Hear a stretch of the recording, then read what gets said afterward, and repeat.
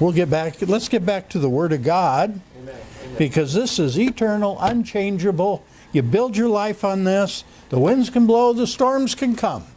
But I've been grounded on the Holy One. So earlier this week, I preached a message on effective prayer for some folks. And while I was doing that, there was a couple things that really stood out that I would like to share with everyone tonight. And so, Jesus, when we talk about effective prayer, basically, we just went through some things that Jesus told us to pray for. And then we went through the 3 things you need to do to have effective prayers, prayers that work, prayers that get things done. Tonight, I want to go back to what Jesus said. And there's a phrase that he says that's recorded in the Gospels 4 times. And it's this phrase, watch and pray. He says that twice, that we should watch and pray not to enter into temptation. Then once he says we should watch and pray that we would be worthy to escape all these things that will come to pass and to stand before the Son of Man. And then the third instance is the one we'll read here. But isn't that interesting? By the way, when you go through and see what Jesus told us to pray for, you realize that's exactly the thing that people don't typically pray for. I mean, how many people really pray the Lord of the harvest, He send forth laborers into the harvest? There may be some, but normally it's, bless me. And that's not the gospel. The gospel is we are a blessing. At any rate, so now let's get into Mark 13 and verse 29. So you, in like manner, Jesus, now Mark 13 is Matthew 24, Luke 21. These are the end time speeches of Jesus when he talks about the last days. And at the end of Mark 13 it says, or at least in verse 29, so you, in like manner, when you see these things come to pass, know it's nigh, even at the door, the end. Then it says in verse 32, but of that day and that hour, nobody knows. So Jesus is saying, look, you're going to see these signs, and you're going to know that it's getting close to the end. But he says, nobody knows the day or hour when the Son of Man will return. Therefore what? Verse 33, take heed, watch and pray, for you don't know when the time is. So he says, take heed to what? All the things. We're to teach all the things that Jesus taught us. Go out into all the world. And preaching the gospel, he also said, teach all nations to observe all things whatsoever I have commanded to you. He's saying here, we don't know when the end's going to come. We have a feeling of the time and season, but we don't know. And he said, therefore, watch and pray. For the very reason that you're in a situation where you know the end is coming, but you don't know when, you need to watch and pray. We need to watch and pray. Because that means there's things ahead that we still need to overcome. That means there's things ahead that still need to be fulfilled. And the only way that God's people are going to do that is if they watch and pray. Verse 34, for the Son of Man is like a man taking a far journey. He left his house, he gave authority to his servants, and to every man his work, and he commanded the porter to watch. So Jesus said, look, I'm like a man that's going on a long journey. And a man going on a long journey that has a great household, he sets everything up so it'll run while he's gone. So what does it say he does? I'm like a man taking a far journey. He left his house. That means he gets it all in order, and then he leaves it because he's going on a journey. He gave authority to his servants. So what has he done? First of all, who is his house? That's us. And he's left us in really good shape. He gave us authority to his servants and to every man his work.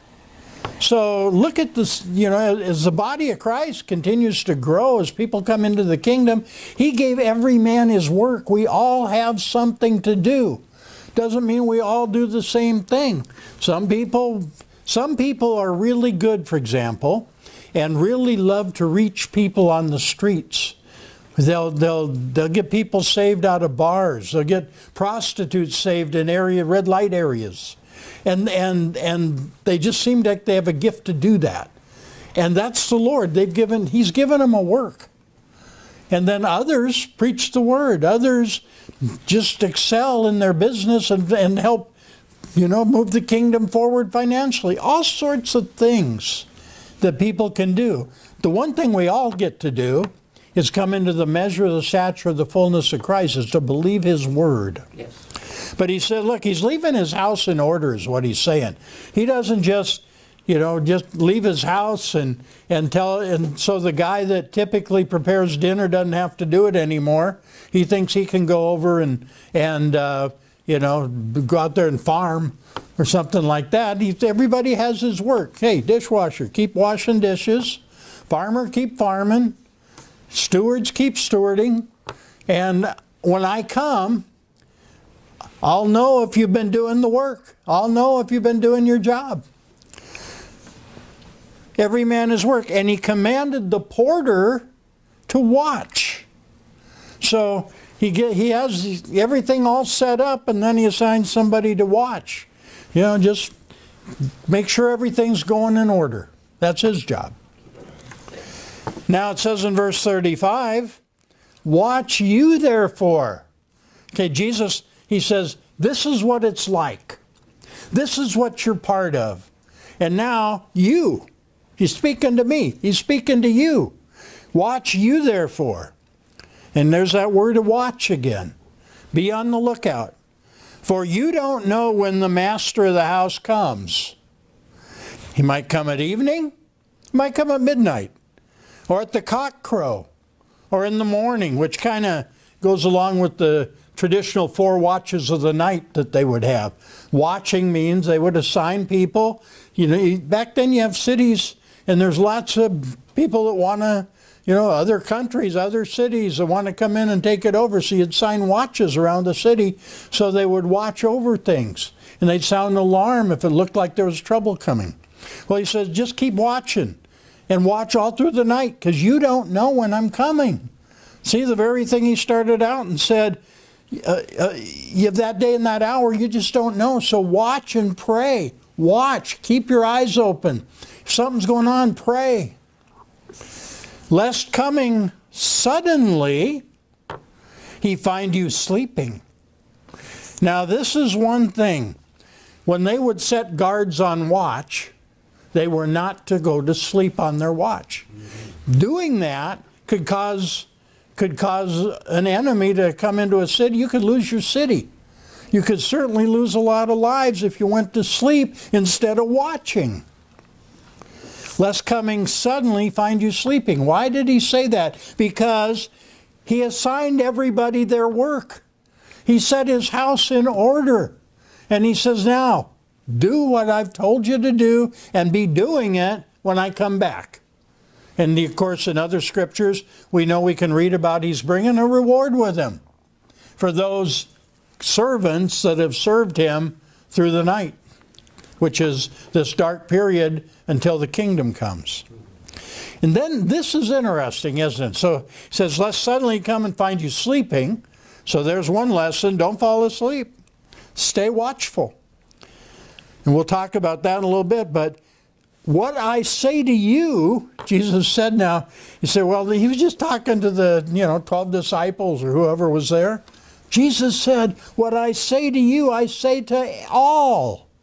Watch. He said, I'm not just saying this to who's here right now. I'm saying this to everybody. Why do you think it's written in here? Because everybody that'll ever hear this gospel, this is true for them. We're in a household. The master is on a long journey, but he is coming. And when he does, his reward is with him. Don't let him find you sleeping. And what I say to you, I'm saying to everybody down through the years. Watch. Because we don't know what hour he's coming. So what is a watch? Let's look at that just a bit more closer, because it's not a word we use as much. It's kind of started out more of a military term. They'd set watches around the camp. They'd set watches around the cities. So let's look at a couple examples so we know exactly what a watch is. In 2 Kings 11 and then verse 6, and this was when they were protecting Jehoiada, which was the legitimate heir to the throne from the king who was on the throne at that time, and they were hiding him until he could be brought on the scene. And this is what it says. And a third part of all, now they had men that were part of this movement to protect Jehoiada till he could be throned. And a third part shall be at the gate of Sur, and a third part at the gate behind the guard. So shall you keep the watch of the house, that it don't be broken down. So they'd set men out there to watch so that the house wouldn't be broken down. That's what it means to watch. You set a guard, you watch, and you don't let the house be broken down. You don't let the enemy pass that line where you are standing there. That's your watch, that's your area, and if anything tries to come by you, you either step out and stop it, or you sound the alarm so everybody can join together and stop it. In Judges 7 and verse 19, so Gideon and the 100 men that were with him came to the outside of the camp of the Midianites in the beginning of the middle watch. So the middle watch through the night is somewhere around the middle of the night. So it's late, and they came around the camp, and they knew exactly when they wanted to come. It says they came in the middle watch, and because they had but newly set the watch. So they knew when the watch would change. And so when the guys that had been watching left, got relieved, and the new crew came on, right at that time is when they struck. Because at that time it wouldn't quite have settled in yet. So there'd be a little advantage that they could take advantage of. And they had but newly set the watch, and they blew the trumpet, broke the pitchers that were in their hands, and those 300 men routed the host of Midian in the middle of the night, at the middle watch, because their watch wasn't watching. They were taken by surprise in the transition of the watches. In Nehemiah chapter 4 verse 8, and there was a group of people that were conspiring against the Jews. They didn't want them to build Jerusalem. They didn't want them to build the temple. They didn't want them to do anything. And they conspired all of these enemies together to come and fight against Jerusalem and to hinder it. Even though the king had given them permission to build, these guys said, yeah, we don't want that to happen. So they conspired against it and tried to hinder the work. Nevertheless, Nehemiah speaking, nevertheless, we made our prayer to God. What did we say? Watch and pray. We made our prayer to God, and we set a watch against them day and night because of them. So they knew there was an enemy. They knew that enemy was looking for a time and a way to attack. So they prayed, watch and pray. They prayed and they set a watch. And this is the nature. That watch meant that, and by the way, that all the people working on the wall ended up participating in this. Because it says with one hand they held swords, with the other hand they built. Because they were all ready for the enemy because the walls hadn't been built yet. Matthew 24 verse 43. Again, this Matthew 24, like we read in Mark, like Luke 21 talks about, this is the end time chapter. But know this, Jesus said, that if the goodman of the house had known in what watch the thief would come, he would have watched and would not have suffered the house to be broken up. So if you know when the thief's going to enter, then you just I guess you can take a nap and get up in time to stop him. That's the thinking. But Jesus said, look, if the goodman of the house had known when he was going to be attacked, when the house was going to be attacked, when the thief was going to try to come in, he would have watched and made sure it didn't happen, just like Nehemiah was doing for his people. So the thing that you find out when you look at this is, he said, wouldn't have suffered his house to be broken into. Jesus told us to watch and pray. Why? Because the thief is watching too.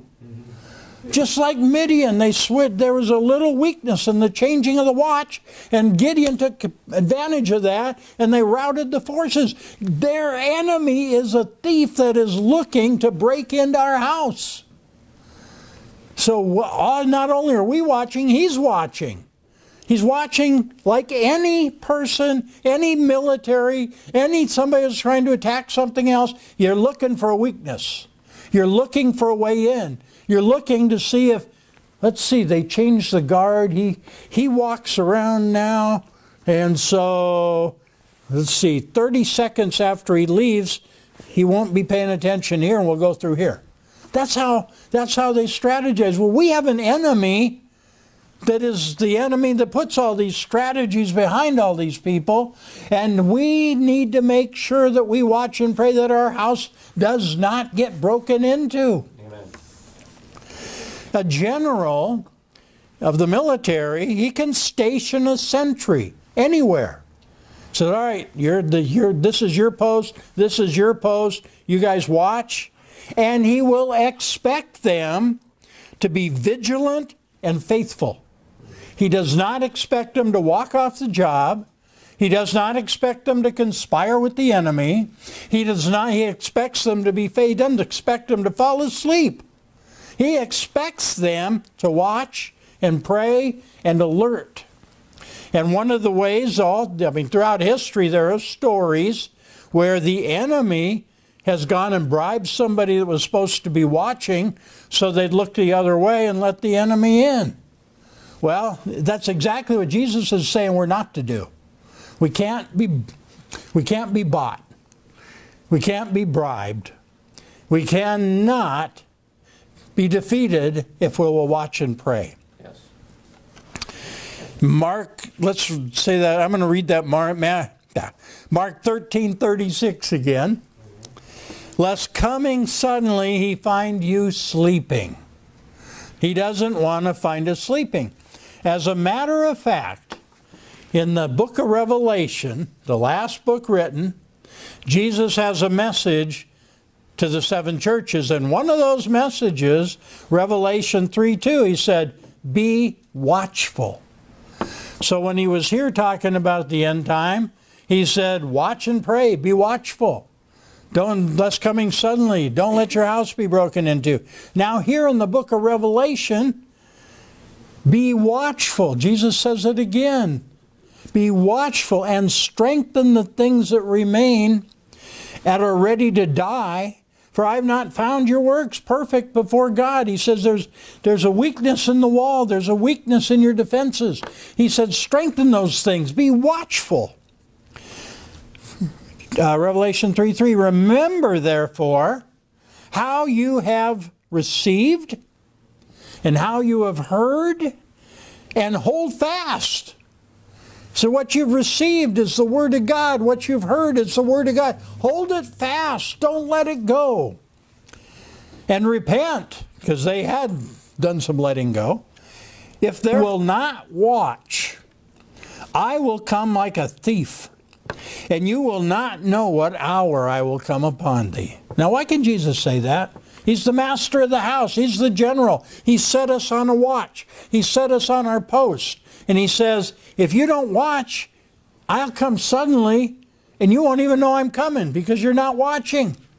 And I will take account of my servants. And what are you going to answer? It says, and lest coming suddenly find you sleeping. Now, what's that talking about? Well, obviously, if you're in the military and you fall asleep on post, you will probably go to probably the nicer thing that could happen is you'll get thrown in the brig for a while. But it could be a lot worse. And it says in Matthew 26 and verse 40. And Jesus, now he went up to Gethsemane to pray, and all he asked of his disciples is that they would watch with him. And he cometh unto the disciples, and he found them asleep. And he said to Peter, What? Could you not watch with me for just 1 hour? Watch and pray that you enter not into temptation. The spirit indeed is willing, but the flesh is weak. Well, thank God we got the Holy Ghost now. Peter didn't have that.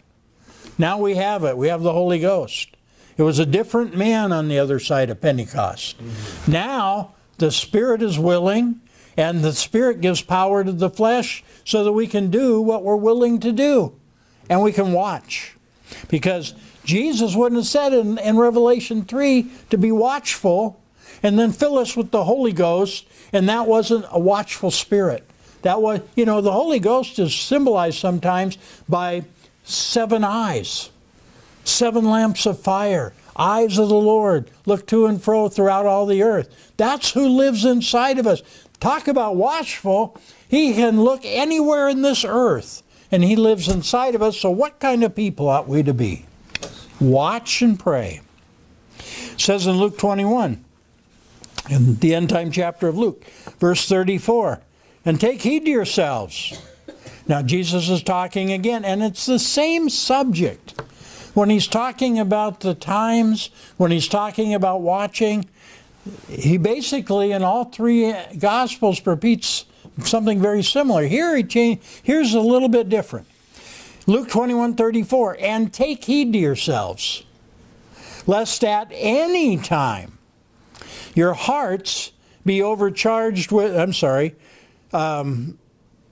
yes, this is his end time part, and lest at any time your hearts be overcharged with surfeiting and drunkenness and cares of this life, and that day come on you unaware.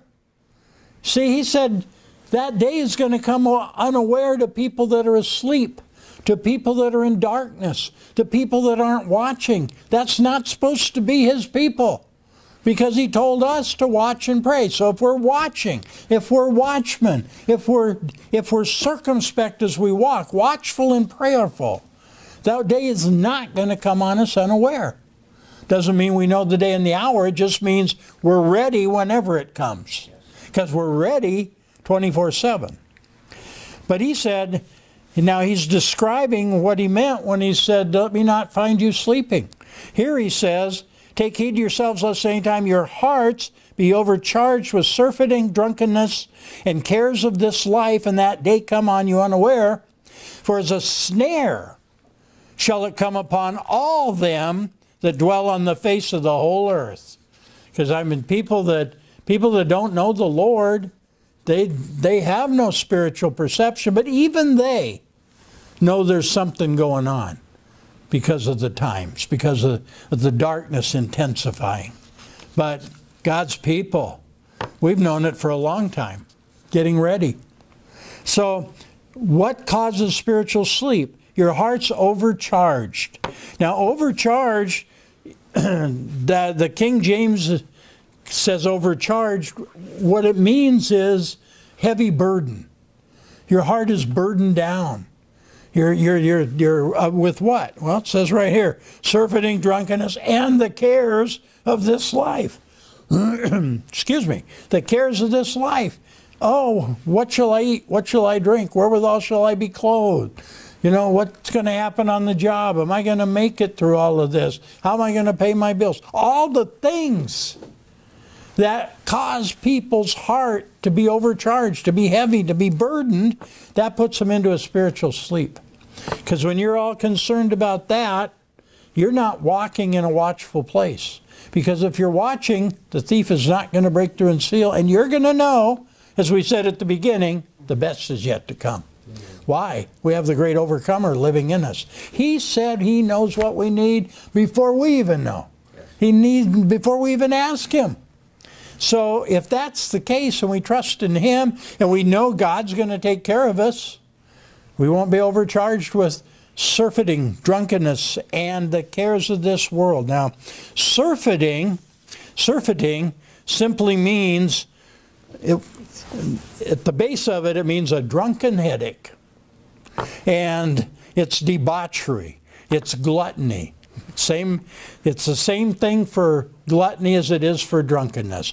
Overcharged for too much eating, too much drinking, the things that cause you, again, to be sluggish, to be catering to the things of the flesh, not the things of the Spirit. Does that mean that you can't enjoy a good meal? Absolutely not. He says He gives us good things to eat. He delights to give us good things to eat, but not to be overcharged with it, not to spend your life thinking about food, not to always wonder what about the next meal, or trying to eat something all the time, and just like you're not to be drinking something all the time. Water's okay, but I mean, when we're talking about the things that people drink that don't do them any good, like alcoholic beverages. Revelation 3:2, be watchful and strengthen the things that remain. So now let's go into the New Testament. We've looked at some Old Testament examples. Let's go look and see a few things now. And we've seen what Jesus has said about being watchful. Now let's look at a few exhortations in the New Testament so we can see what Jesus' men taught Jesus' people that they ought to be like, and what record they left for us, because this is the eternal Word of God. Never changes. He says in 1 Thessalonians 5 and verse 2, for yourselves know perfectly that the day of the Lord comes as a thief in the night. How many really know perfectly that His day comes as a thief in the night, and what that means to us? Watch and pray. For when they shall say, peace and safety, then sudden destruction comes on them, and travail like travail upon a woman with child, and they will not escape. Watch. But you, brethren, you're not in darkness. See, when you're in darkness, you can't see. We're in the light. We're not in darkness that day should overtake us like a thief. He said to us. You see, people say, oh, He's coming like a thief in the night. Not to us. Unless we're overcharged, unless we're asleep. It says, that day should overtake you like a thief. He said, that's not us. You are all children of the light. Children of the day. We're not of the night or darkness. Therefore, let us not sleep as others do, but let us watch and be sober. So he said watch and pray. Here he says watch and be sober. Serious about this. For they that sleep, sleep in the night. See, this is he's laying out a parable that's so easy for anyone to understand. People sleep at night. People go out and party and drink at night for the most part because they feel like they're covered by the darkness. And they are covered by the darkness when they do that. For they that sleep, sleep in the night, and they that be drunken are drunken in the night. So he's saying, you're not, I love that scripture. Therefore, let us not sleep as others do. Let us watch and be sober, because we're children of the light, not the children of darkness or night. We're children of the day. The day star has risen on our hearts. We are here as the lights of the world. Not to hide our light under a bushel, not to go back into the darkness, but to watch. What did he say again? Watch and be sober. Watch and pray. Keep your spiritual eyes open. Peter says, but the end of all things is at hand. But you therefore, be ye therefore sober, and watch unto prayer. Be sober, watch, pray. See, they got the message from the Master, and they're spreading it to the church. Sober, watch, pray. We're not of the night. We're not of darkness. Acts 20. Now, Paul has run a good race. He's decided to go back to Jerusalem, and he's meeting with the Ephesian elders, and he tells them, you're not going to see my face anymore because it's said the bonds await me where I'm going. And it says in Acts 20 and verse 26, "Wherefore I take you to record this day, I am pure from the blood of all men." Paul said, I'm pure from the blood of all men because I have not, next verse, "For I have not shunned to declare to you all the counsel of God." Paul said, I didn't just preach salvation, getting your sins forgiven. I didn't just preach healing. I didn't just preach Holy Ghost speaking in tongues. He said, I preached all the counsel of God so that you could come into the fullness of Jesus Christ, so you could watch and pray. Take heed, therefore. Take heed just means exactly that. You've heard it, heed it. What somebody is, look, if somebody gives you instructions who's in authority, and they said, all right, I want you to watch that street and stop any cars that come that way because we got an accident down the road, you got to take heed to those words. You got to go out there and do what he told you, because if you don't, more people are going to get hurt. It's the same here. I have not shunned to declare to you all the counsel of God, so take heed to it. And take heed to yourselves and to all the flock over which the Holy Ghost has made you overseers. In other words, he's saying to the Ephesian elders, he says, take heed to yourselves. You know, examine yourself. Take heed to yourself. You need to live this life that you're preaching to others. And to all the flock over which the Holy Ghost has made you overseers, you need to feed the church of God which he's purchased with his own blood. Feed them what? Feed them the Word of God. See, the problem Jesus talks about, the problem the prophets talk about, the problem that many verses in the New Testament talk about is shepherds who lead people astray, who feed them not the pure unadulterated Word of God, but they feed them garbage. And it says in the Old Testament, they lead them from the mountain to the hill. In other words, they start up on high ground, they lead them to low ground with all the doctrines of man and the things they bring out. He says, take heed. Feed the church of God. Now, what does he say? Because, and by the way, if you're going to take heed, what do you have to do? Watch. "For I know that after my departing shall grievous wolves enter in among you, not sparing the flock." And he said in another place they'd come in sheep's clothing. Grievous wolves, not sparing the flock. "Also of your own selves," of you Ephesian elders here, "shall men arise, speaking perverse things, to draw away disciples after them." See, this is one of the things. People get up and they want to draw disciples after them. I mean, you had the disciple in the New Testament who wouldn't even let them listen to John the Apostle. He didn't want John to preach in his church because he wanted the preeminence. He wanted to have his little following. He wanted to build his little kingdom. Well, we're here to build Christ's kingdom. Amen. And so he says, all right, all this is, I mean, you've got to take heed to yourselves. You've got to take heed to the flock. Grievous wolves are going to try to enter in. People speaking perverse things. How do you counter that? By living and speaking the Word of God. Drawing away disciples after themselves instead after the Lord. Therefore, verse 31, watch. See, it just comes back to the same thing. You know this. This is your job. The householder has assigned you a job. Do it. Watch.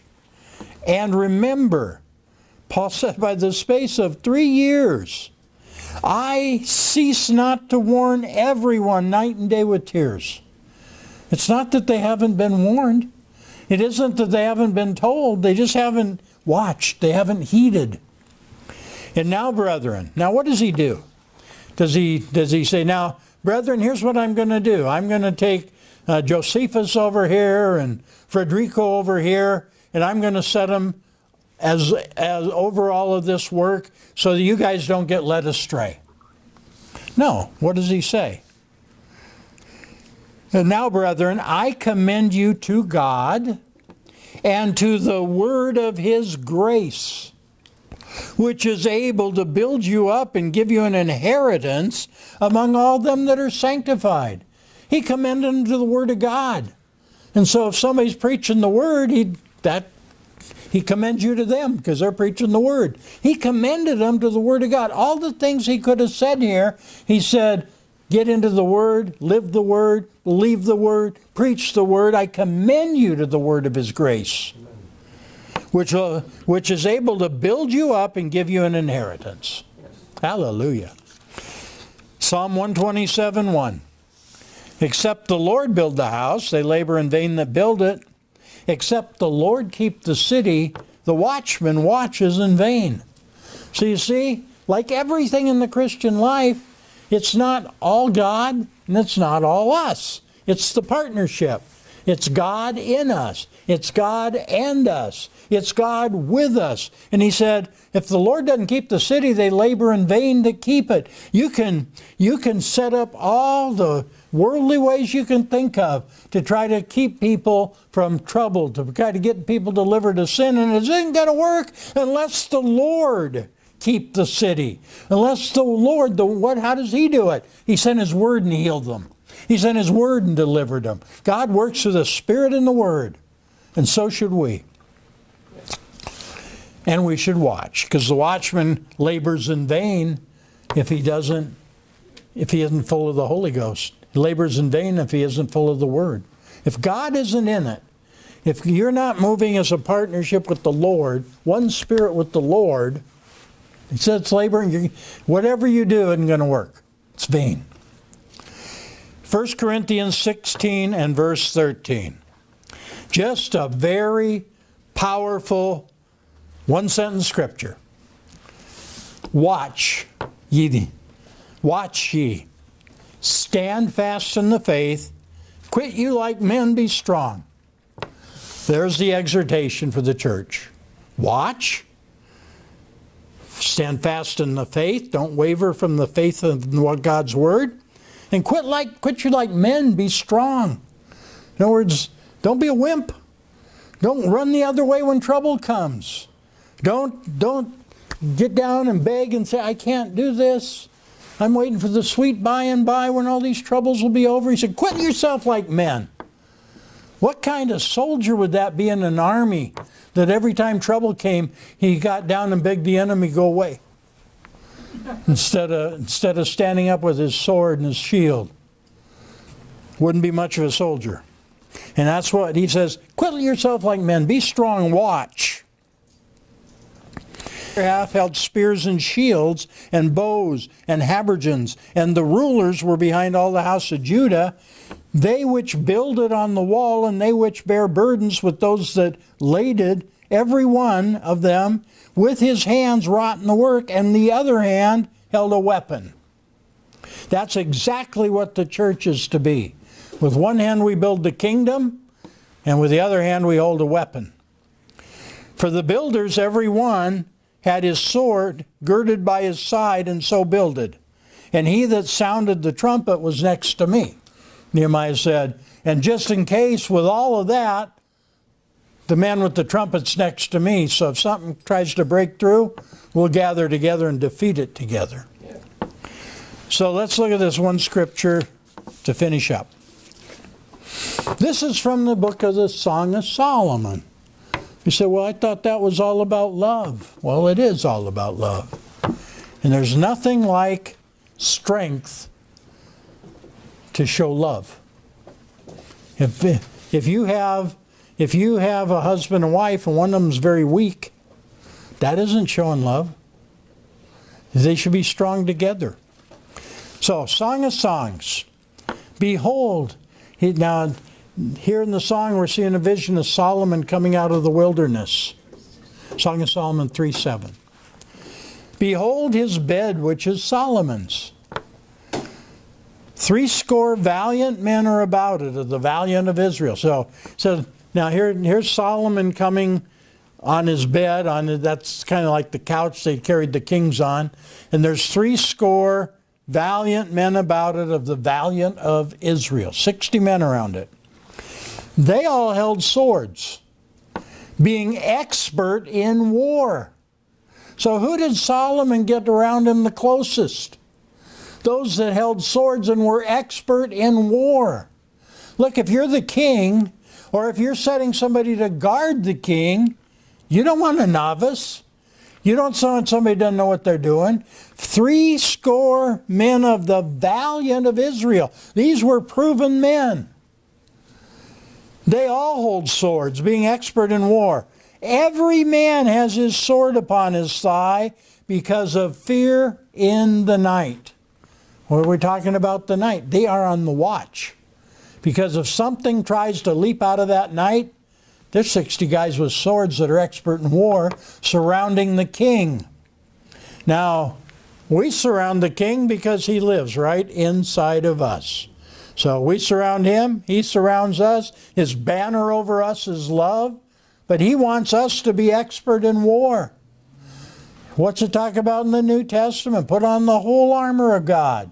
Learn how to take that sword of the Spirit, which is the Word of God, and use it. Expert in war because of fear in the night. Because if you walk that way, you don't fear. Jesus would always say, fear not, I am with thee. I am with thee always, even unto the end of the world. Let's fear God and keep His commandments. And let's watch and pray, because the householder will return. Amen.